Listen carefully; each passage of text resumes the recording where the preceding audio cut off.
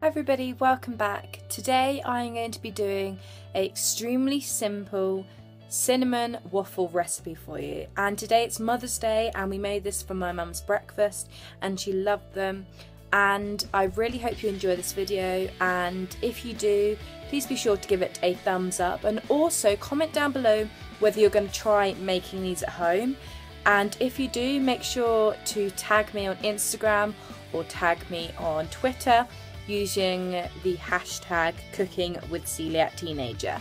And yeah, so I hope you enjoyed the video. And also I wanted to just put in that I'm going to be starting to do some polls. So if you click on I, which is information, at the top here, even if you're on your iPhone, I'll put a question up each week about something, hopefully, if I remember, and we can it might be like video requests, it could be anything like that. And yeah, so hope you enjoy the video. Okay, so the first thing you're going to need is 300 grams of plain flour. I have the Dove's one, I prefer this a lot and I really enjoy using this. Then you are going to be needing 2 tablespoons of sugar, and you need 1 tablespoon of bicarb soda, some salt, or a pinch of salt, 380 grams of milk,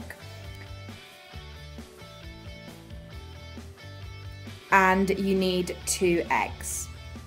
And then I added in quite a bit of cinnamon because if you don't add in enough, the taste won't come through.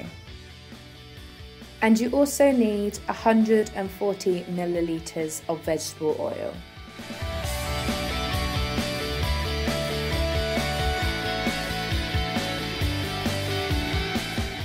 Then just simply pour this into your waffle machine. You can get these online, and waffle machines are like the best thing ever. And these turned out amazing and they look really tasty, and they did taste very good. So for any of you that were wondering what waffle machine we have, this is the Coeliac one. I think that's how you say it, but we really enjoy this and we've had it for like 2 years or something, and it's amazing. So if you enjoyed the video, please be sure to give it a thumbs up. Comment down below any video requests or anything, because I reply to every comment now, and yeah, I really enjoy answering your questions in the comments. So if you have any questions or anything you want to ask, then please be sure to comment that down below. Okay, bye guys, see you next week.